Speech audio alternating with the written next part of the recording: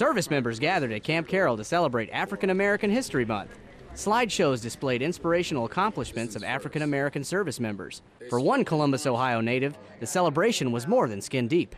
This is the first time I have actually been the guest speaker over my 24 years of service in the military. So I was excited. I was like wondering what I was going to say initially, but then after I actually started doing the research and just finding out what African Americans had done in the military, I got excited about it actually. Colonel Johnson told the audience of her encounters with racism.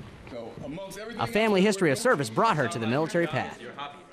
The event, dubbed the African American Heroes in Uniform, concluded with a soul food reception. Army Sergeant Toby Wall, Camp Carroll, Korea.